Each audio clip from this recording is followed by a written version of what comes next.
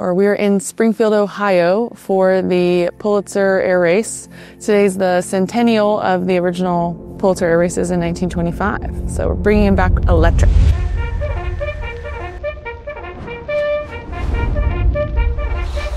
Extra, extra, cast your eyes skyward. In the roaring 1920s, the Pulitzer race turned fairgrounds into speedways of the air, pylons, propellers, and pilots with nerves of steel, dreamed up to thrill the public and push the science of speed. And now, a century on, the spirit returns.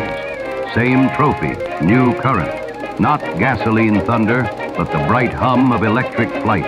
Eyes front, history's next chapter is about to take off. Well, this is a special moment today because 15 miles away is Wright-Patterson, which used to be Wilbur Wright Field. I hope that this race not only promotes electric aviation and kind of shows that the future is here and that electric aviation and electric airplanes can fly, but also that they're fun to fly. My name is Tyler Prather. I am the Human Factors Lead and Certified Flight Instructor here at Beta Technologies. As a human factors engineer, I do a lot of the flight deck design, avionics, and pilot interfaces. So anything that the pilot touches, work through to evaluate to make sure that it's intuitive, it's user-friendly, and that pilots want to use it.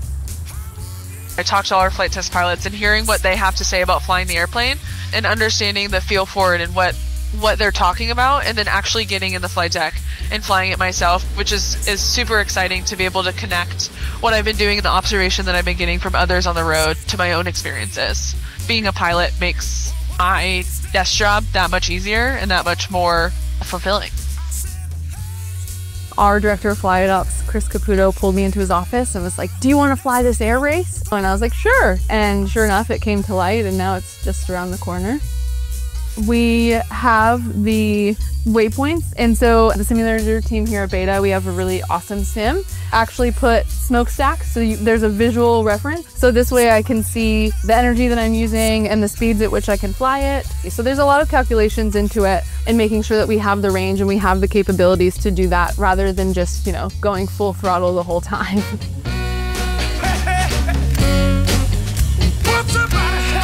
I'm so excited. And I want to fly ALIA fast.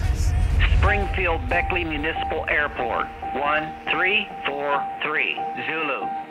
Wind 080. Being at this time in aviation and this time in industry where new and novel things are happening and we're building the future and we're building electric aviation, I'm super excited to be a part of it. Nice. How'd you do?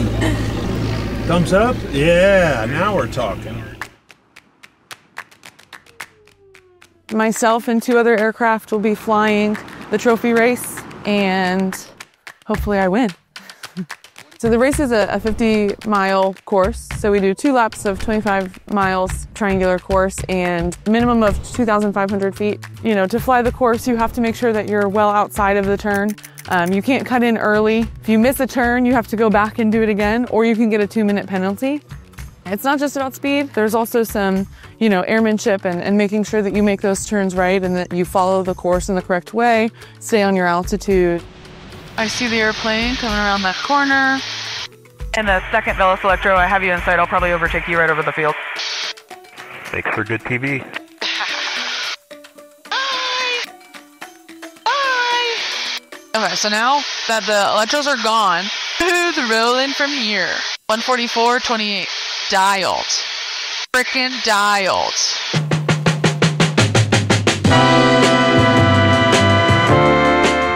I think any good pilot is nervous, especially when you're flying with, other aircraft around you in a setting like this. So I think it would be crazy if I wasn't.